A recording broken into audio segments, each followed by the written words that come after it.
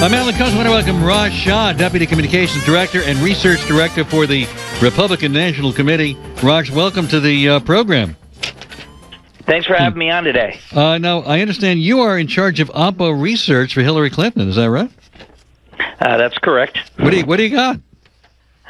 We've got all sorts of fun and interesting things that reinforce the kinds of themes and the kinds of narratives that have been building among a lot of the electorate about Hillary Clinton. Things that reinforce the fact that she is untrustworthy and dishonest. Like what, for example? Well, I mean, whether it's policy flip-flops, whether it's the use of a secret email server and the things surrounding it, kind of the record, and challenging things she said about her life story, which don't really add up. There's sort of a myriad of examples. We'll get into a lot more specific ones as we kind of move forward through the election cycle. I don't want to give away too much, right out of the gate, but I'll just say that we have a lot of information that kind of reinforces several themes, including that one. Now, aren't you talking about things that have pretty much been out there? I mean, she talked years ago about a vast right-wing conspiracy. Isn't what you're saying proving her to be correct? Well, look, on both sides of the aisle, there's kind of professionalized opposition research. You look into and you kind of question the records of, and you look into the backgrounds of, the candidates you're running against to scrutinize the statements they're making, to see if they're consistent with their record. There's nothing here that's unusual, or nothing here that somebody like David Brock isn't doing full time on behalf of the Clintons. Well, he has to do it against the Clintons. So, is there any new ground to be plowed here with Hillary Clinton? I certainly think that there is. There are certainly new examples and things about her record as Secretary of State that move into an area that people really don't know a whole lot about. I think that, a lot of people talk about her record on foreign policy, which is, pretty well documented, and her positions on issues. But she also oversaw a agency with 60,000 employees and hundreds of embassies and consulates overseas. It was a huge management job as well. And you see failure across failure from, GAO reports and Inspector General reports. You're seeing a misallocation of billions of dollars in funds, insider deals, things that I think would raise a lot of eyebrows and would let you think that, donors and special interests rather than individuals who actually need, support from the United States are sort of the ones who get at the front of the line. But what new ground is going to be broken in this campaign, do you think? Well, I think, first of all, we really don't know entirely what this campaign is going to be about. I've always said that in the spring of an election year, you're talking about one thing and you predict what the election is going to be about, but in the fall, it could be about entirely something else. You could have events, whether it be the economy, whether it be foreign policy, that sort of drive the debate. And so I think, it's about character, it's about questions of their records that we'll be able to talk about. But candidly, it could be something that seems innocuous right now that becomes a huge issue down the road. Now, if your candidate is Donald Trump, which is a possibility, you got a guy who faces fraud for, the Trump University, flip-flopping on positions. He's got all kinds of baggage. So if you're going to go after Hillary and your candidate is someone like Trump, isn't that a problem? Well, look, none of these candidates on the Republican side go into this race flawlessly, and none of them are without, vulnerabilities that can be targeted. What I would say about Hillary Clinton is that she's extremely well-defined and defined in a negative frame for most Americans. And I think whether it's Donald Trump, Ted Cruz, John Kasich, Donald Trump may have high name ID. Yeah, but I think he's well known as a celebrity and as sort of a figure on those fronts. How do people really see how he will lead America? Well, the negatives on Trump and Cruz are enormous. I mean, your two top candidates with the most delegates so far have huge negatives.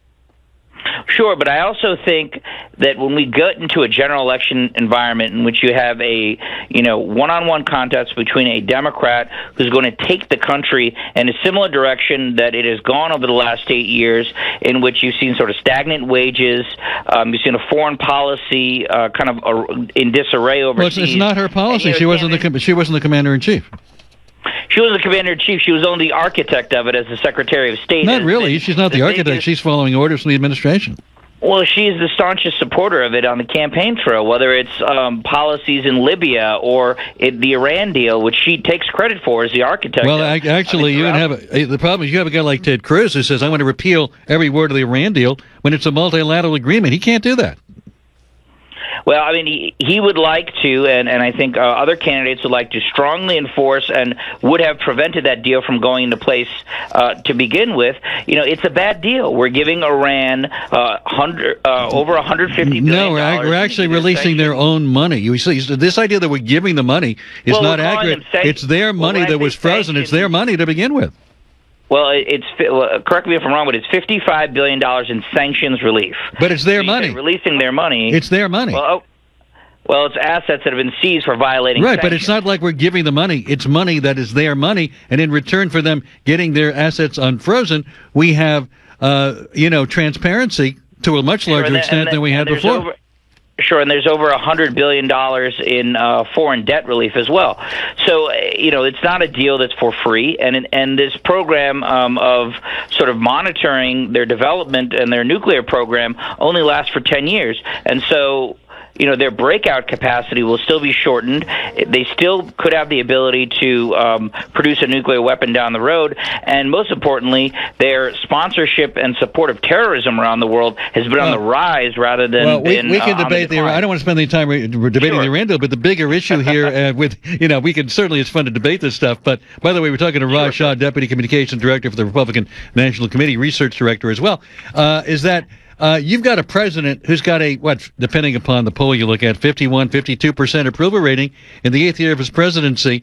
That's going to be hard to combat when you've got Hillary Clinton, if she is the nominee, likely, running on his legacy. And his legacy is very popular now with the American people.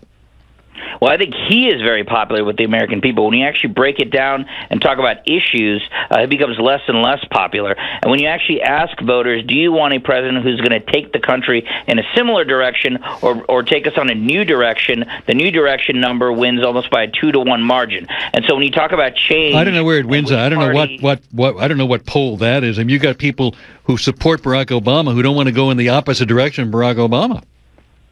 Well, yeah, but I'm saying that's because he's well-liked and he is trusted among enough Americans to keep his numbers high. A lot of these are personality ratings, and a lot of these reflect the fact that voters like him. They don't like Hillary Clinton. She has a tough time connecting with the electorate. She's admitted as much, and that means that she's judged more so based on her record and her policy positions and on the issues, and there she doesn't tally up very well. Well, you're going to need two things. You're going to need a candidate who doesn't have the high negatives like Cruz or Trump, and secondly, you're going to have to convince the American people that the administration we have now has been an abject failure, which if you look at the numbers and the number of people now employed, the unemployment numbers, very, very difficult to convince the American people of that, right? Well, I think the opposite is the case because, the American people, they may see that, yes, the unemployment rate has reduced, but what kind of jobs are being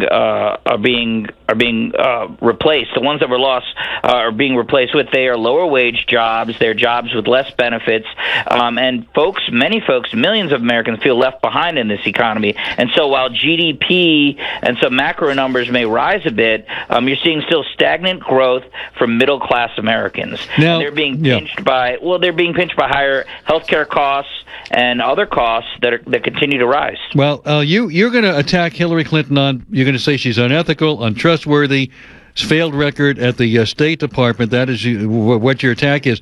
Are the American people tired of this kind of negativity in politics?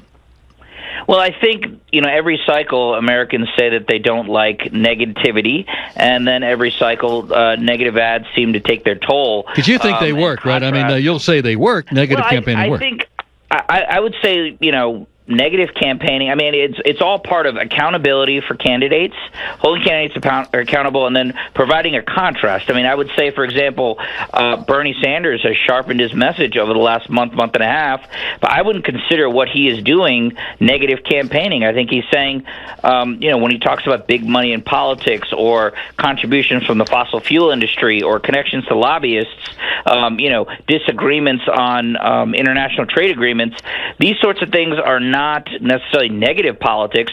They are contrasting on issues and contrasting on character, conviction, and records that I think are very, very legitimate and central to his message, and it's why he's actually catching up to her in national polls. Sounds like you're feeling the burn. How prepared are you if Hillary Clinton is not the nominee? We are prepared for several scenarios. Obviously, there's the potential white knight scenario of Joe Biden getting off the bench. Bernie Sanders, obviously, we have a file on him. So we're working, but obviously we're the most prepared for Hillary Clinton. We've been engaged in a years-long effort, kind of unprecedented in its size and scope here at the RNC, and we're kind of chomping at the bit, waiting for the general election to get started. You've got a handful of people sitting watching TV 24/7, writing and everything's being said, right? I mean, you're like, it's more than one handful. Yeah, I bet it is. A few handfuls of people. Raj, I thank you for being on the program tonight. Thank you for your time. Thanks very much. Thanks a lot for having me. Raj Shah, Deputy Communications Director and Research Director for the RNC.